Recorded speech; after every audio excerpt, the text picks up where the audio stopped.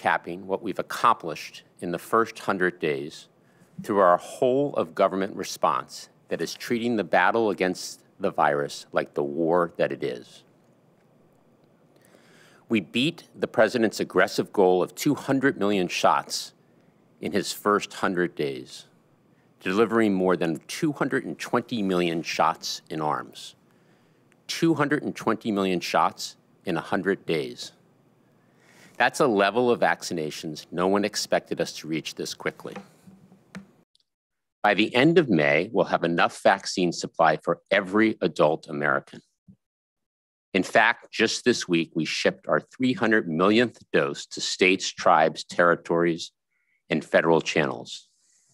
300 million doses shipped, an important marker of progress.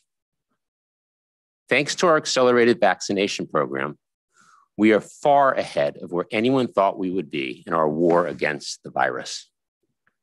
Everyone 16 and over is eligible. And with 90% of Americans living within 5 miles of a vaccination site, it's never been easier to get a shot. As the president has said, this is an American achievement, an achievement we can all take great pride in, an achievement that should give every American confidence and hope. Going forward in this next phase of our vaccination program, we continue to be laser focused on getting more and more Americans vaccinated. As I said last week, given that we've succeeded in getting vaccinations to the lion's share of those most at risk and those most eager to get vaccinated, we are now increasingly focused on other groups that will take time to reach. And we expect the number of shots administered each day to moderate and fluctuate. That said, we will continue to vaccinate millions of Americans each and every day. This past week, our average was 2.6 million shots per day. Overall, as you can see on our vaccination progress report, 55% of adult Americans now have at least one shot. That's up from 38% at the end of March and 19% at the end of February. Looking at the next slide, you see that today we reached a major milestone on the number of Americans who are fully vaccinated. Today, 100 million Americans are fully vaccinated, nearly double the 55 million who were fully vaccinated at the end of March. That's 100 million, nearly 40% of all adult Americans who are now fully vaccinated with protection from COVID-19 2 weeks after getting their last shot. That's 100 million Americans with a sense of relief and peace of mind, knowing that after a long and hard year, they're protected from the virus, knowing their decision to get vaccinated protects not just themselves, but also protects their families, their friends, and their communities. 100 million Americans who can follow the new CDC guidance released this week and enjoy going to the park with their family, dining and socializing with their friends outside, and many more outdoor activities without needing to wear a mask. So, over 300 million doses shipped, 220 million shots in arms, 100 million fully vaccinated individuals. This represents significant progress and calls for hope. We know we have more work to do, and in the weeks and months ahead, we'll continue building on the progress we made in our first 100 days. As I laid out last week, in this next phase of our vaccination program, with a sense of relief and peace of mind, knowing that after a long and hard year, they're protected from the virus, knowing their decision to get vaccinated protects not just themselves, but also protects their families, their friends, and their communities. 100 million Americans who can follow the new CDC guidance released this week and enjoy going to the park with their family, dining and socializing with their friends outside, and many more outdoor activities without needing to wear a mask. So, over 300 million doses shipped, 220 million shots in arms, 100 million fully vaccinated individuals. This represents significant progress and calls for hope. We know we have more work to do, and in the weeks and months ahead, we'll continue building on the progress we made in our first 100 days.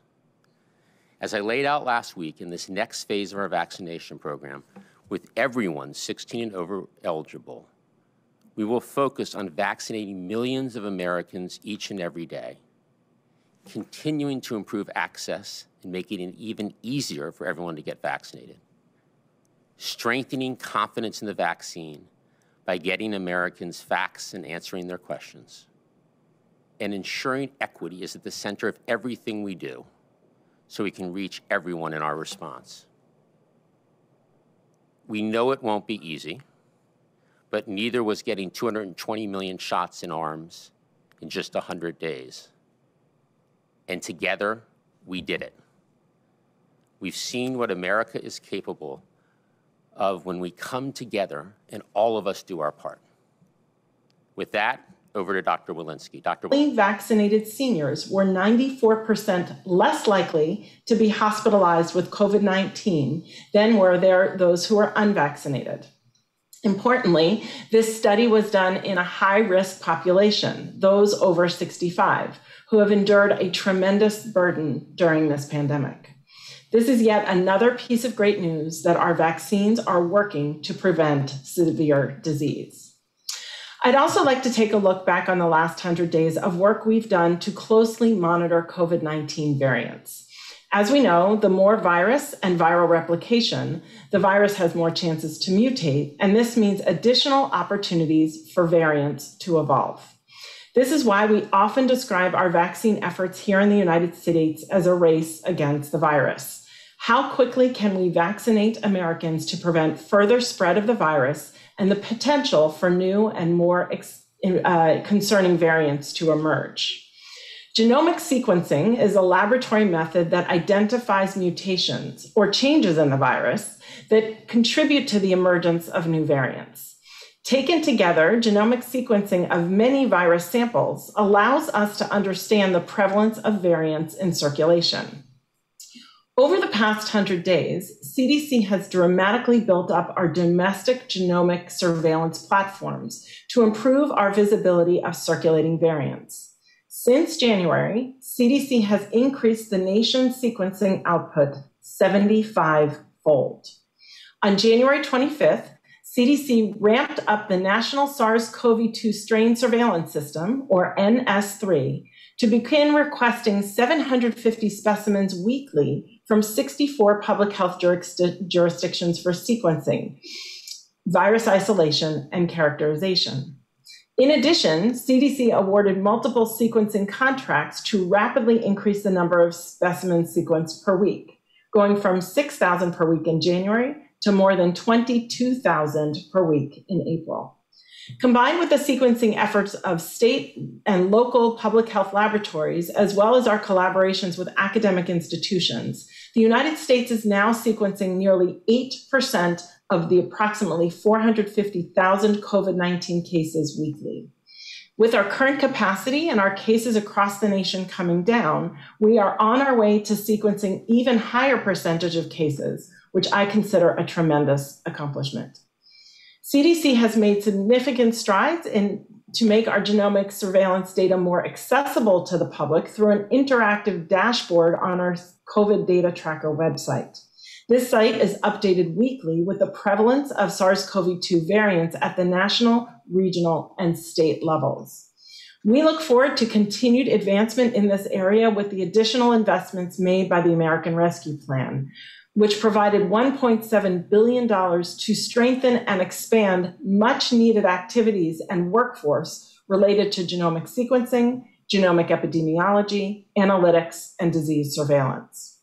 From a global perspective, CDC is also supporting sequencing capacity in more than 50 countries, such as India, Brazil, and South Africa. This support includes defining standardized approaches, providing technical assistance to investigate variants, and coordinating with the broader research community. As we mark 100 days of this administration, I am proud that we have collaborated with numerous partners to expand genomic sequencing and what all of that means, not only to America, but to our global efforts to end this pandemic. This work has made us better prepared for the threat of SARS-CoV-2 variants, helped us better understand, identify, and track the virus, and given us more tools to take actions that protect the American people and people around the world. There is more work to be done, but over the past 100 days, we have ramped up our capacity to understand the virus circulating in our midst. And with 100 million Americans fully vaccinated as of today, we continue to move ahead in our progress to end this pandemic. Thank you very much. I'll now turn things over to Dr. Fauci. Thank you very much, Dr. Walensky. If we could move to the next slide. Yesterday, Tara Parker Pope in the New York Times wrote an article addressing the issue, does it matter if one skips the second COVID shot? So I'd like to spend just the next couple of minutes addressing this issue, because now about 8% of people estimated have not showed up for their second shot of a two-shot regimen, i.e. the mRNA regimen. Next slide. But if you compare this to other real-world uptake of vaccines that have been around for a while. This report came out a week ago in Human Vaccines and Immunotherapeutics, looking at the Zoster vaccine in the United States over a 2-year period from 2017 to 2019. And note on the second bullet, it's a 2-dose vaccine with the doses becoming 2 and 6 months after the first dose. 70 to 80% of individuals completed the series, which means that 20 to 30% have not. So thus far, the 8%, though you'd like to see 100% adherence, 8% is within the realm of what you see with other multi-dose vaccines. Next slide. So let's take a quick look at what the guidelines are that we know about the administration. The Pfizer-BioNTech gets a single dose, and 21 days later, you get the boost. For Moderna, it's 28 days. But as the CDC has said, it's not feasible, if it's not feasible, to adhere to the recommended interval. And in the real world, there are many reasons why this might not be feasible. The second dose may be scheduled for administration up to 6 weeks or 42 days after the first dose. Next slide. So why is there some uncertainty about the importance of second doses when you talk to people and ask their opinion? Well, about 44% of adults reported that the vaccines provided strong protection by 1 to 2 weeks after the second dose. So 44% people are on board clearly with the second dose. 20% believe that the vaccines provide strong protection before the second dose. And 36% in a recent survey were unsure. Next slide. So let's take a look at the results, both clinically and from a laboratory standpoint, about the efficacy of the first dose versus following the second dose. So this is a study that was recently published in the New England Journal of Medicine on the Pfizer-BioNTech mRNA in a nationwide mass vaccination setting in Israel. Look at the column on the left when you look at both infection, symptomatic, hospitalization, or severe disease. Although there is a significant degree of protection after the first dose, look at the difference between the first and the second dose. 46 versus 92, 57 versus 94, et cetera, et cetera. Next slide. This is the study that Dr. Walensky just mentioned a moment ago. When you look at individuals 65 years of age or older, where you had an extraordinarily good effectiveness in fully vaccinated seniors at 94%, as she mentioned. But look at the partially vaccinated people. Again, a reasonable amount of protection, but not nearly as much as you get from the 2 doses. Next slide. Here again is a study I showed you at a previous briefing from employees at the University of Texas Southwestern. Again, the unvaccinated, when you look at the percent of infections there, they did not do well. You do much better if you're partially vaccinated, but there's a 36-fold difference of getting fully vaccinated versus partially vaccinated. Next slide. Now, when you look at the immune response to a single dose of mRNA vaccines in organ transplant or cancer patients, and very, very clearly, the single dose was not adequate. This becomes really important because organ transplant, particularly individuals on a variety of immunosuppressive drugs and cancer patients, but there are a lot of people in society who are on things like glucocorticoids for autoimmune diseases that may not get a good enough response after the first dose, and we absolutely want them to get the second dose. So very quickly, let's look at some of the data that backs up this clinical. Next slide. I showed you this slide before. This is the Pfizer-BioNTech, and we're here looking at neutralizing antibodies after the first dose, which is at the 21-day, versus the second dose, which is at day 28 to 35. As you can see, regardless of the age, younger individuals or older individuals, a dramatic difference in neutralizing antibodies between the first and the second dose. Next slide. We often talk about T-cell responses. The same thing. If you look at after the first dose, namely at day 29 on the Th1 responses to the spike protein, and you look at the responses at day 29 versus day 43, which is after the second dose, yet again, another important difference. Next slide. And then when you look near at the neutralization after the second dose of Pfizer, when you're looking at variants, so concentrate on the blue shaded area. So if you look at one dose, 2 weeks, and then 3 weeks after the one dose, and look at the effect. So if there are 15 vaccinees on the left, about a third of them had a good response against the 614, which is the standard virus. Got less when you did B17 and nothing against 351. At week 3, it got a little bit better. You had more against 614, more against B17, but still nothing against 351.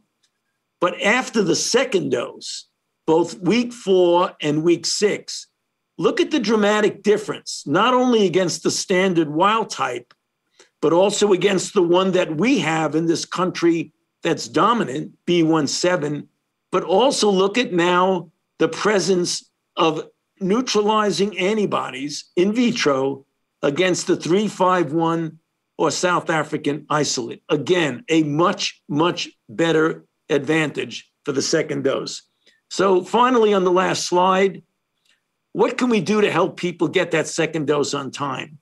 Scheduling follow-up visits before or during the first dose, reschedule canceled clinics, and send reminders. Bottom line of my message, A, get vaccinated, and if you're having a 2-dose regimen, make sure you get that second dose.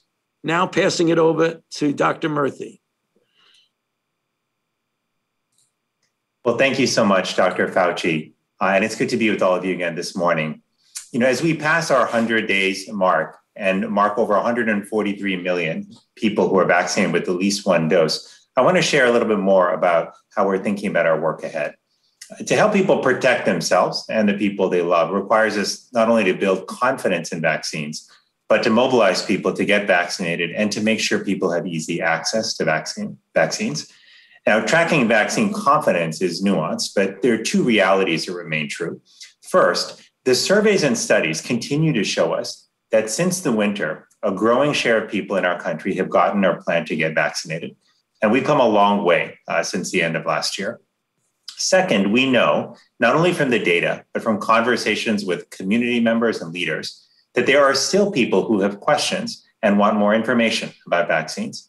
And that's why we're continuing to grow the scope and reach of our COVID-19 Community Corps, which you'll remember is a nationwide grassroots network of health professionals, community organizations, rural union and faith leaders, and Americans from all walks of life who share a commitment to protecting their communities by helping people get vaccinated. This morning, I want to highlight for you several more stories that we've heard about the work from a few of those organizations. One of our organizations, Access, has set up vaccination clinics in Sterling Heights in Dearborn, Michigan, where they're averaging hundreds of vaccines administered daily. They're forming community focus groups, which include primarily people of East Asian descent and people from Poland, Ukraine, and Sikh communities to address root causes of lower vaccine confidence and address questions. Another organization, Pelita Ministries, is working with a large network of churches in Eastern North Carolina. Pelita Ministries was founded to assist in disaster recovery following Hurricane Irene. Today, the organization is engaging older adults by answering their questions about vaccines, dispelling myths, and helping administer vaccines when their seniors are ready to get it. The UFW Foundation, which is also a Community Corps member, is focusing on vaccinating farm workers and their families. The organization has coordinated community vaccine events that have provided thousands of vaccine doses to farm workers. They've established a national hotline to support farm workers with appointment registration. And the team is also engaging farm workers on the ground in 6 states to spread factual, scientific information. Finally, I want to share with you that Washington, D.C. Mayor Muriel Bowser has created D.C.'s own COVID-19 Community Corps. The D.C. Corps will be launched this Saturday, May 1st, as part of a day of action and has enlisted hundreds of volunteers to canvass neighborhoods and help residents make a plan to get vaccinated. The day of action coincides with the day walk-up sites open across the city so that residents will be able to head straight to a vaccination site to get a free vaccine. If you're in DC and want to get involved in the day of action, you can find more information at bit.ly/Day of Action DC. Now, these are a few of the thousands of organizations that have joined the growing movement, to vaccinate the nation. The Community Corps is ultimately built on a simple but powerful idea that protecting the nation from COVID-19 requires individuals and communities to take action, not just the government. And everyday Americans, community organizations, and businesses have risen to the challenge. And what that means is family members and friends helping each other make a plan to get vaccinated. It means doctors and nurses reaching out to their patients to answer questions and urge them to get vaccinated. It means faith leaders recognizing how easily rumors can spread and reaching out to their congregants with the truth about vaccines. It means social media companies taking responsibility for promoting accurate content and removing all blatant misinformation, as well as more subtle yet highly targeted misinformation. And it means workplaces giving employees paid time off when needed to get vaccinated or to recover from temporary flu-like symptoms. This is a step, by the way, that is now easier given the tax credit that President Biden announced for small businesses that provide such time off. Ultimately, our national COVID-19 response is in many ways a test of whether we will answer this moment with the spirit of community that has always been at the heart of our country's response to generational threats. And I believe that we will respond. Thank you for your time today, and I'll look forward to your questions. Well, thank you, doctors. Let's now open it up for questions. First question. Thanks, Jeff. And reminder, one question, one person. First, we'll go to Nate Wexel at The Hill. Hi, thanks for taking my question. I'm wondering a little bit about these efforts to sort of decrease hesitation, combat misinformation. How much effort is the administration, how much extra effort would you say you're sort of putting into some of the misinformation efforts out there? I know Dr. Fauci was out, answering questions about Joe Rogan this week. I mean, how much does that play into helping solve hesitation, and how much is that sort of a distraction? Dr. Murthy? And so could you repeat the tail end of your question? I want to make sure I'm clear on the end. Yeah, it was just how much is that helping to solve hesitation versus how much is sort of just a distraction and taking away from other work that's happening? Dr. Murthy, combating misinformation is the core of the question. Yeah, look, I think that ultimately we know that people have questions for multiple reasons, sometimes because there's misinformation that they've encountered, sometimes because they've had a bad experience with the healthcare system and they're wondering who to trust. And some people have just heard lots of different news as we continue to get updates on the vaccine, and they want to hear from someone they trust. That's why, our efforts are focused on mobilizing trusted messengers, which include doctors and nurses, faith leaders, and family members to get information out to people. But just keep in mind that for people to get vaccinated, they need confidence. They need, to know that this is urgent and important, and they need access. And that's why we are working hard on all three fronts. Next question. Kristen Welker, NBC. Hi, everyone. Thanks so much for doing this call.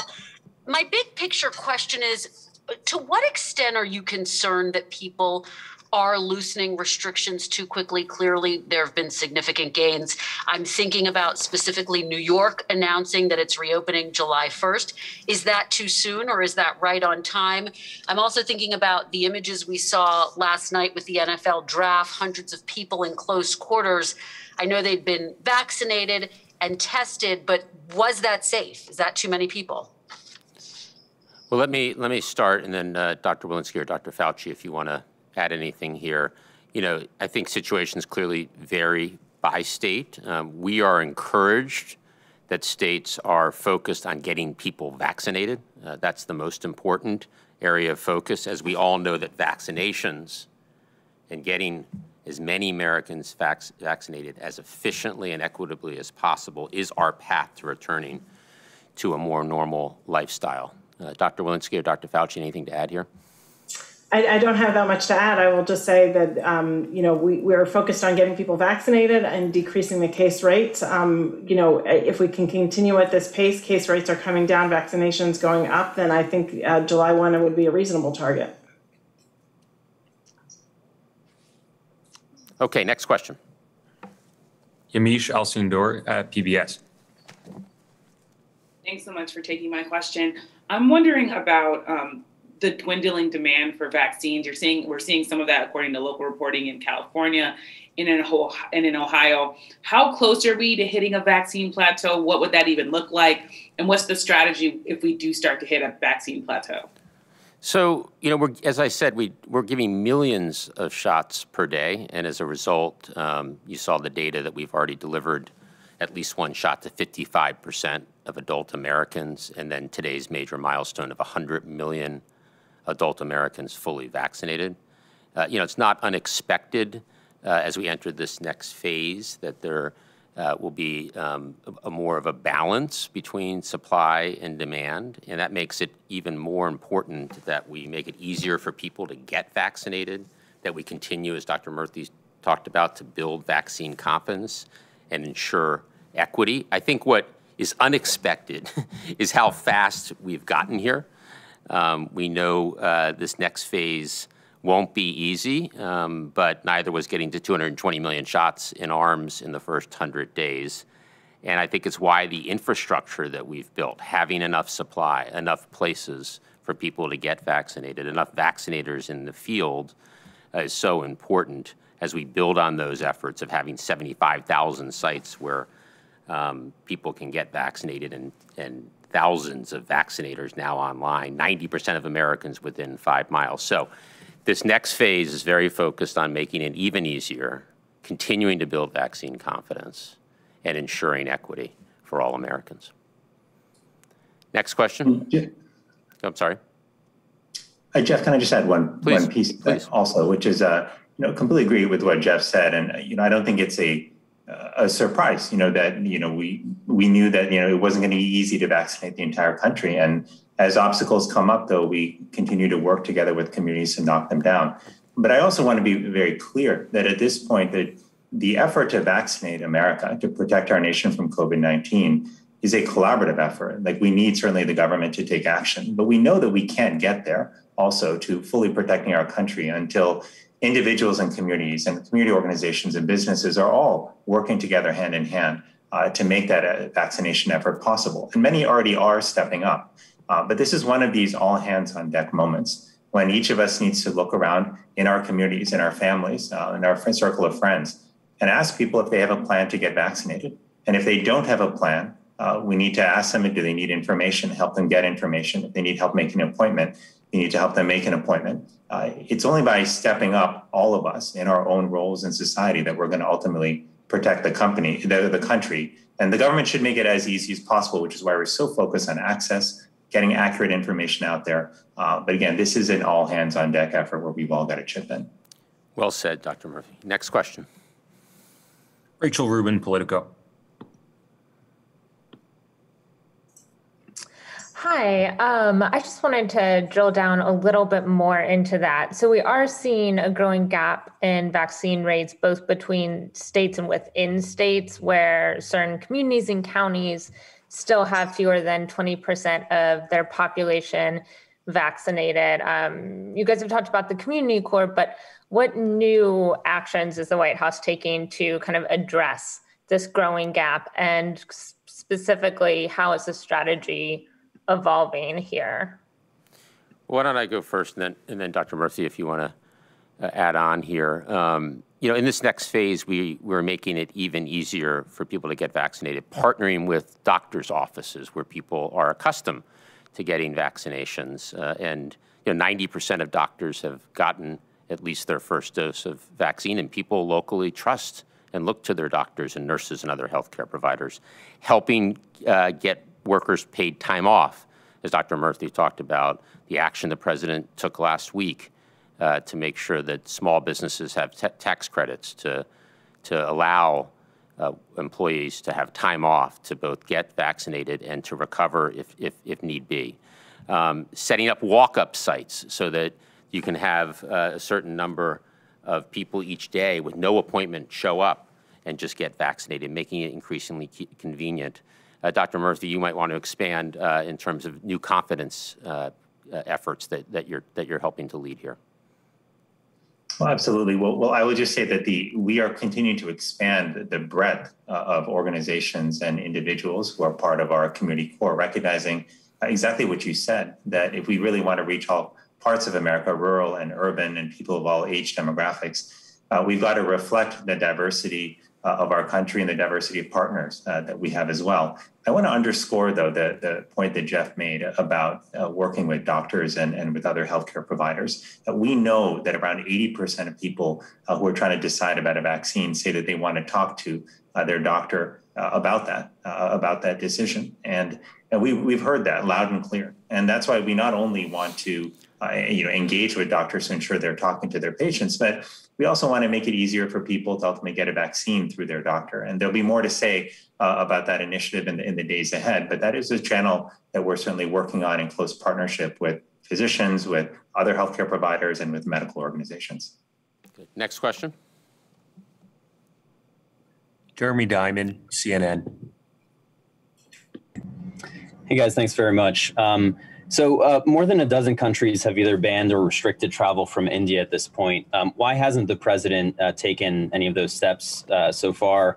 And is the administration currently considering a ban on travel from India? And then secondly, I'm just wondering, this morning we saw the First Lady outdoors wearing a mask, even though she's vaccinated. The president yesterday said he would need to wear a mask if he was sitting close to someone indoors, even if they're both vaccinated, which goes against CDC guidance. And so given that the president focused on modeling the best public health advice when masks were required, why isn't he doing more to show the country what you can do once you are vaccinated? Thanks. So in terms of travel from India, we remain in very close contact with our foreign counterparts and are continuously monitoring the situation. Our current inbound travel precautions and mandatory testing before travel, the quarantine for unvaccinated individuals, and the retesting during that quarantine period, those are all in place for all international travel and have been effective. Getting Americans vaccinated is the most effective tool that we have against COVID, and we'll continue to follow the CDC science-based guidance on travel and other matters. Dr. Belinsky, I don't know if you have anything to add here. No, nothing to add. Okay, next question. Zeke Miller, AP. Thanks for doing this. First, a quick point of information. When you say 100 million Americans are fully vaccinated, that just means they've gotten their second dose if they've required a 2-dose vaccine. That doesn't mean that they're 2 weeks past that dose, which is that is correct, Zeke, and that's why I was clear that everyone needs to make sure that they follow that 2-week post. But now 100 million Americans have received their second shot if they're on a 2-shot regimen, or their 1 shot if they're on the J&J regimen. Thank you. And then just following up on Dr. Wensley's point earlier about New York, that July 1st is sort of a reasonable timetable, assuming the current trend lines are continued. Could you explain, Dr. Wensley, sort of what that, what would be possible, or sort of now assumes likely on July 1st, then New York's going to 100% capacity at restaurants and bars and arenas and the like, will masks still be required indoors? Can you sort of lay out a little bit, sort of, 2 months from now, rather, what should the American people sort of hope for? What I'd like to do is sort of say the more people are vaccinated, the fewer cases that we have. And as we see those numbers come down, we'll take increased steps as we have until now. We've had 3 updated guidances of what you can do if you're fully vaccinated, and we look forward to more as more and more people get vaccinated. But I don't think this virus has tricked us before, so I would like to sort of watch and see how it goes before making further estimations of what happens in a couple of months. Good. Next question. Last question. Let's go to Meg Tyrell at CNBC. Well, thanks so much. I just wanted to follow up on what the administration is doing to counter disinformation. So really stronger on the spectrum of hesitancy. But, Peter Hotez wrote an editorial in Nature suggesting that the highest levels of government have to take direct, even confrontational approaches with Russia and move to dismantle anti-vaccine groups in the United States. So really going beyond counter messaging from the global health community and pressure on social media companies. I just wondered what the administration's sort of stance is on stronger actions like that against specific disinformation, not just sort of hesitancy in general. Dr. Murthy, you want to talk about just positive measures on information and anything you want to say about combating disinformation? Sure. Well, thank you for that question. I mean, that is such an important issue, and we are certainly focused on it in several ways. But the 2 that I'll mention is we recognize that misinformation and disinformation thrive in the absence of accurate information. So one of our strategies is to put as much accurate information out there as possible with trusted voices, not only the people from government, but also reputable medical sources and experts in communities. But we are also working closely with social media companies and other platforms to push them also and partner with them on rooting out active disinformation campaigns. I said at the top of this presser that it is all of our responsibilities to step up and to help address this crisis and get people vaccinated. And I specifically mentioned that we need social media companies and platforms to not only put out accurate information, but to root out both blatant and subtle disinformation that's on their sites. I think that they have work to do. We are certainly here to partner with them to get the job done. But clearly, we still have way too much disinformation spreading on those sites, and it presents a clear and present danger, I believe, to people who need to be protected from COVID and who could potentially get vaccinated. I want to thank everybody for joining today, and we look forward to next week's briefings. Thank you.